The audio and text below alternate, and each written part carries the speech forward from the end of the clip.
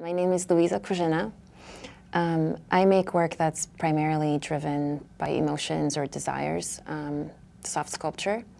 The three pieces I made through this fellowship were Work to Play, Birth of Venus, and Look Don't Look.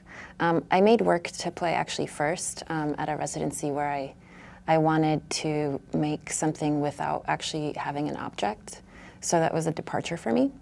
It was really fun to play around with just what you can do by rearranging leaves and this sort of play in the woods by myself with just a camera and nothing else. And Birth of Venus was also a little bit unscripted in a way, a little bit whimsical, with a sense of play, but fulfilling a certain kind of desire to connect with the natural world as well.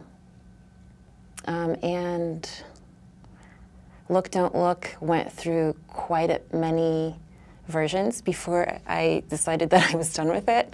It was, I think, maybe 20 different sequences, and it is what it is at this point. It was really nice to have a deadline.